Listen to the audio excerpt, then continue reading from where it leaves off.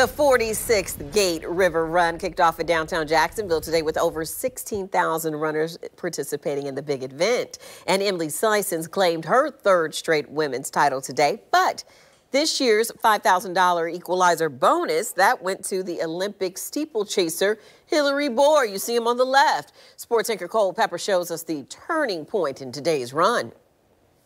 Weeks before the start of the Gate River Run, the decision was made to reduce the stagger between the start of the elite men and women.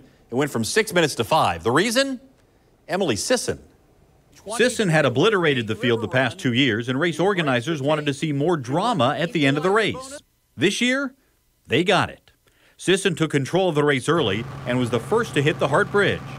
Then Hillary Bor, who had broken away from the men's pack at the 10K point, hit the bridge himself. And on the downhill side of the Hart Bridge, he caught her. From there, Bor cruised to his first Gate River Run championship and the $5,000 equalizer bonus. You know, I thought I was not going to catch Emily. Like, seriously, I think he slowed down today because she normally ran 47.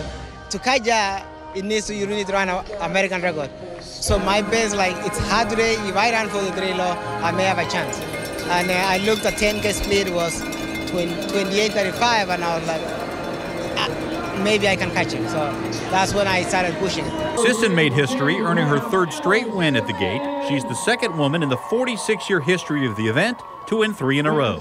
I feel tired, but I feel happy with it. That was a good run in a solid block of marathon training. So yeah, I'm happy with it. For Bor, it's his first win at the Gate after he finished third last year. Quite a day at the Gate River Run. Cole Pepper, Channel 4, the local station.